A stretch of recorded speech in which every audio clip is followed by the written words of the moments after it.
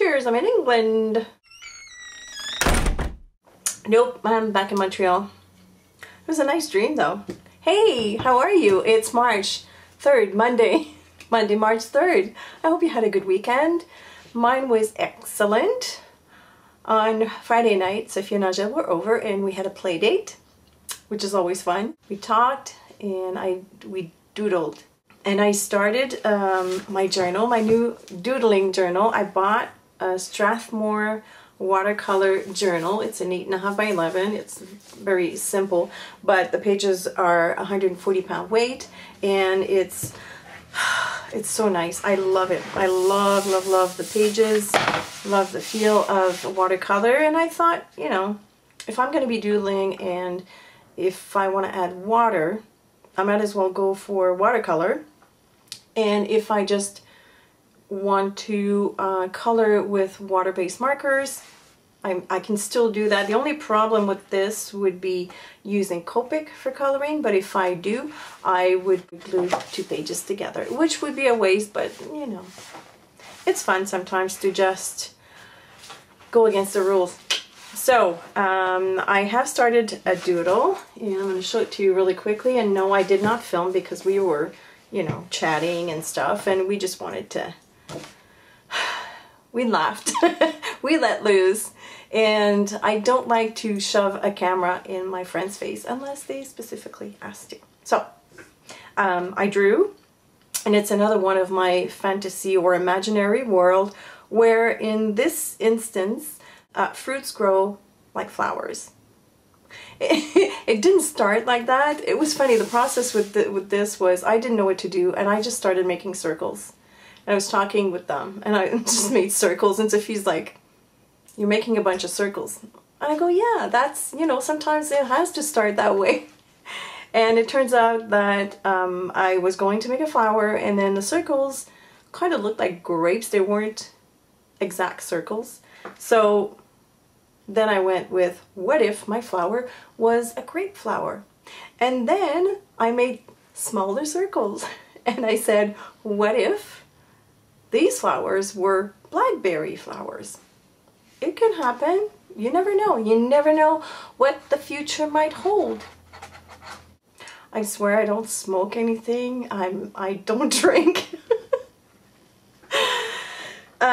So like I said, I did not film the drawing, but I will show, and I started coloring with the Inktense pencils.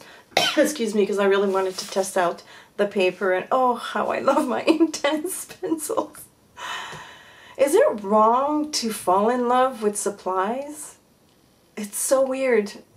When I talk to most of my friends now are into mixed media, and it's so funny that when we talk to each other, we just go nuts over, oh, did you see this new color, or ooh, you know. And Wednesday we had a Golden Paints representative, working artist they call them, to come in and do a little crash course on the different medias. And she was using a whole bunch of different gels and coarse pumice, and then we were mixing iridescent colors with gel and water and all that. It was just incredible. She would do something, or she would add a color, and we go, oh, you know, it's, anyways. I think it's a disease, but it's a nice disease, and I'm okay with it.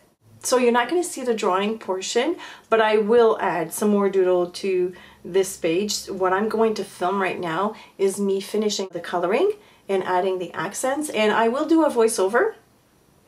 It will be sped up, but not as much as usual. So I do apologize if this video is longer than usual, and if you don't want to watch the tutorial and just see the finishing page or the finished page, then you can just head on over to the end where the photos are.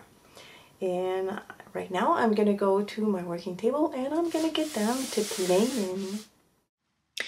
Okay, so as I've explained in the intro, the drawing's already done, and I've already started coloring with the Inktense pencils.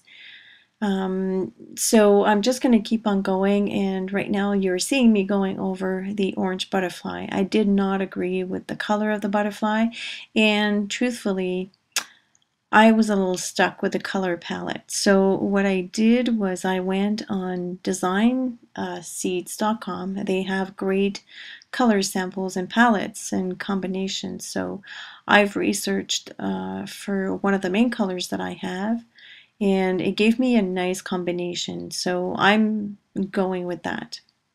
So I'm moving on to the background now, and whenever I do backgrounds with watercolor, I like to apply the water first to the surface, and then I pick up the color from the Inktense, and it naturally follows the water onto the paper. It just drops onto the paper, and that gives me a nice even coloring. I don't want to say too even because it's still watercoloring and it should be um, patchy at best. But I didn't want to have the lines that sometimes the pencil will leave on paper. So I'm just going randomly here and I'm applying the turquoisey color. And by the way, I'll list all of the Inktense pencil numbers that I'm using in my blog post, so you can check my blog for this.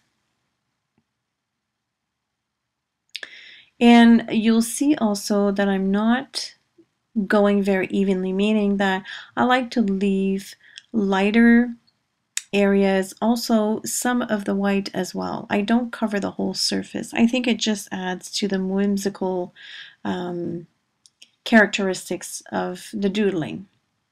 Now I'm switching to kind of like an olive green Inktense, and I'm going into the turquoise that I've already laid down. The water brush that I'm using is the large one. These two water brushes that I'm using for this particular doodling is by Tim Holtz. And there's a small tip brush and a larger flat brush, which is the one that I'm using right now. And I love it for background. It's perfect. It covers a lot, but it's still precise because it's flat.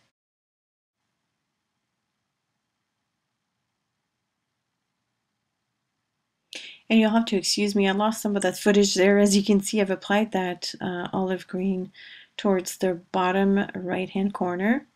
And now I'm going with the lighter green just to create more interest. I thought that the olive green was too dull. Now that the page has had time to dry, I'm adding kind of like a violet blue in some areas.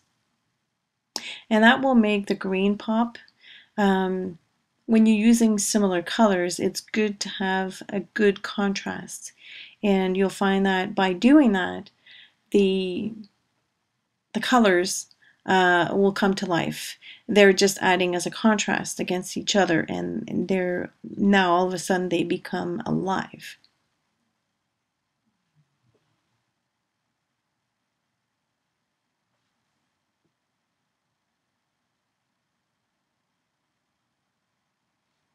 So I'm going to add that color here and there, and obviously I'm gearing up to do the top corner.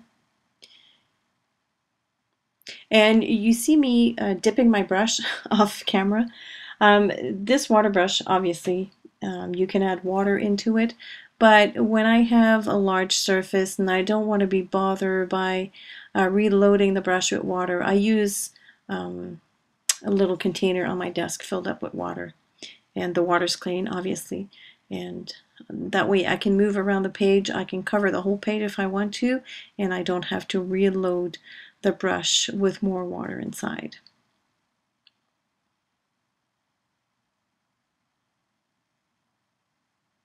Now I'm going to move on to the top scallop border, and I'm adding lime green to those little circles or bubbles. And I'm using, obviously, the finer tipped brush for this. And I was, the page was still wet, so my arm was hitting all the wet spots, and I was carrying the color all over, so I'm drying it with the heat tool. But normally when I do watercoloring, I like to let the water dry naturally because sometimes with the heat tool you move the water where you don't want it to go, and I love to have that organic feeling of letting the water do its job and letting the watercolor settling where it should or where it wants to go naturally, if that makes any sense.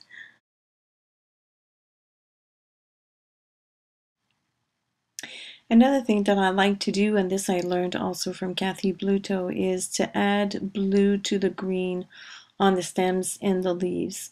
Again, it makes the colors pop.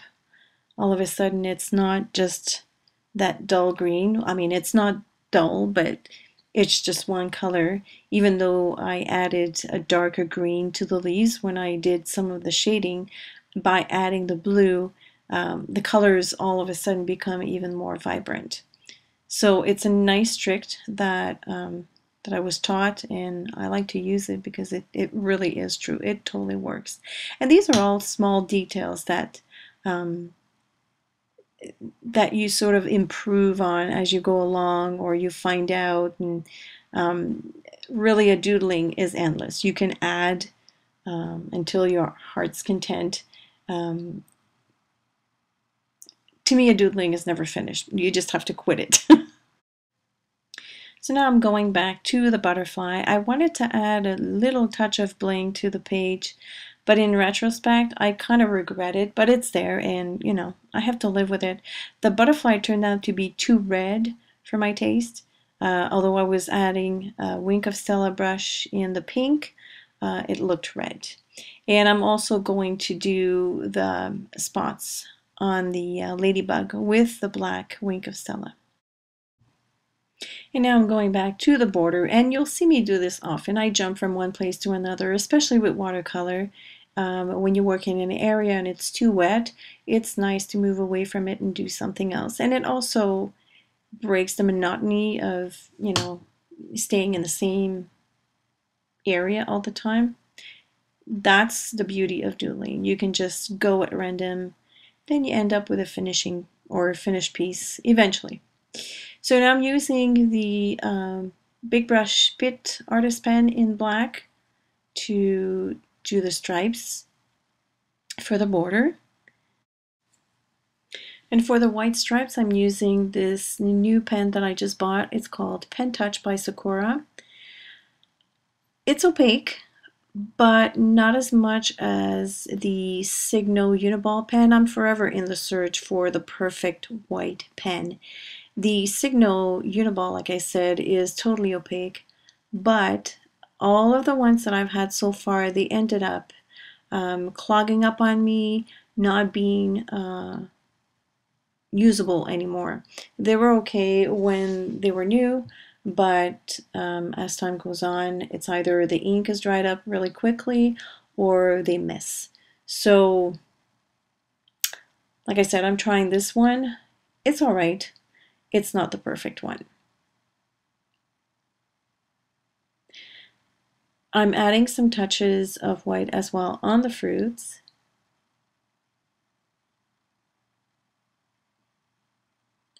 And on the butterfly and wherever I think the light would hit the grapes. And as you can see here, it's not totally opaque on the colors, which is why I'm quite disappointed with the pen, but I made it work. I went over a few times in some areas. So I'm moving on to the border now, and I'm using the same method as I've used for the background. So using the flat brush, I'm picking up the color directly from the pencil. And I'm going to use a mix of a purplish red. It's not totally purple. It's got hints of red in there. So this will be my first color.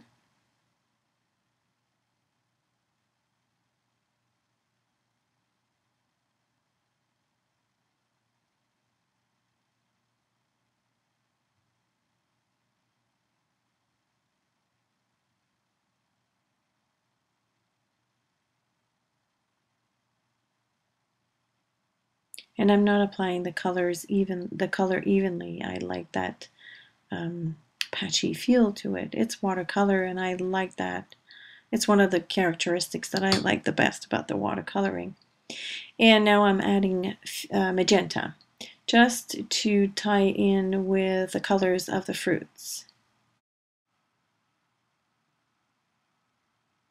This is so much fun to do. Doodling is probably the one form of artwork that I immediately fell in love with. I love art journaling, I love mixed media, playing with paints, but it took me a while to get into it.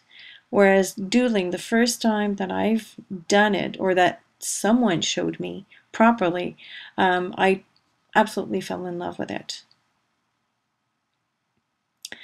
All right, so here's a funny story. This is a makeup eyeliner pen by Stila. And recently I've had an eye infection and I've had to replace most of my makeup. I didn't want to throw this pen away. I paid good money for it and it was almost brand new. It's a liquid eyeliner, so I figured maybe I can use it on something. Well, I decided to use it on this doodle to create these little notches on the frame, and it totally worked. I love it. I'm sure it's not acid free, or maybe it should be because it goes on the eye, but I'll see if it fades or if it sticks to the page after 10 years, if I still have the book.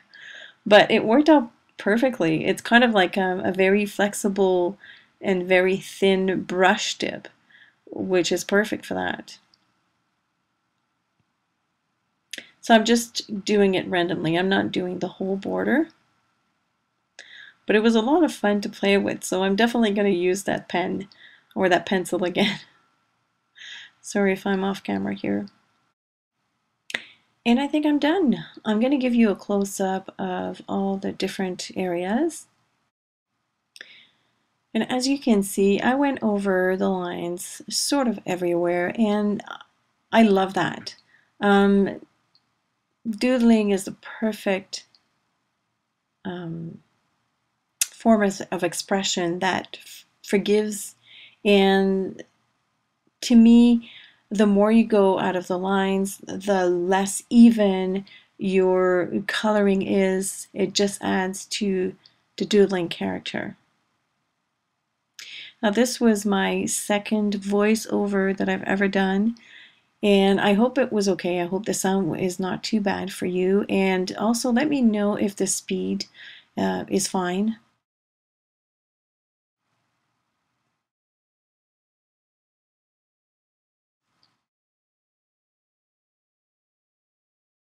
And oops, I forgot to sign.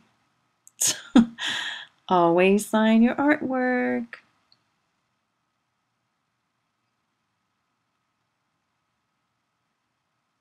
There. Now we're done. So I hope that was fun. I hope that the voiceover is okay. I do not have the budget right now to buy a new microphone for my computer, and the one that I bought for my camera somehow does not work with the computer. So it's either I make that work, I might go to Lozo next weekend and talk to the technicians over there, see if I can use the same microphones, because that would be great. Maybe it's just a matter of uploading a software on my computer. So I hope that's the case. And but I kind of had my mouth to the laptop. So I hope it wasn't too low or too tinny, but let me know how you like it. And that's it. I will probably be back midweek. I intend to finish the lady with the flowing hair that I showed you last week, I believe, and whatever may happen in the in-between. Oh, before I go, I want to show you this canvas that I did for Friday's tutorial for the store, and this is what I call my faux chalkboard technique. It's essentially black gesso on a natural canvas. This one was not treated, so I used black gesso because I wanted to use the Inktense over fiber paste. Oh, another ooh. So this is very dimensional, and I will add the photos at the end so that you guys can see. And if you want to see the full tutorial, you can click on Scrapbook Centrale's YouTube channel to see it. But I love how it turned out, and the little girl here is a Julie Nutting stamp by Prima, one of her newest release. And the girl usually is, well, hang on. So the girl's originally like that. Oop, reflection, sorry about that, guys. See at the bottom here? But I wanted her to be sitting on the leaf. Can you see this properly? I hope you can. Okay, so I wanted her to be sitting on the leaf, so I cut her up.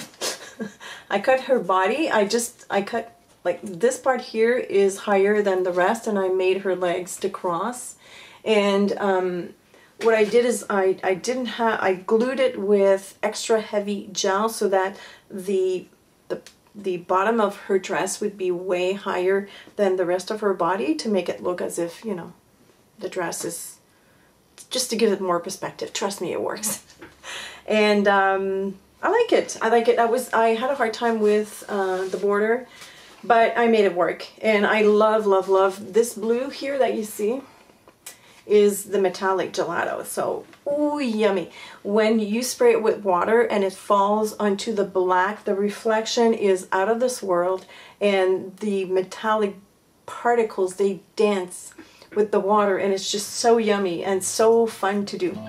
So I suggest that you go on over to Scrapbook Centrale to check it out, and I will see you on Wednesday, my friends. I hope you have a good beginning of the week. And if you have any questions or comments, as usual, leave them below, and I will see you later. Bye!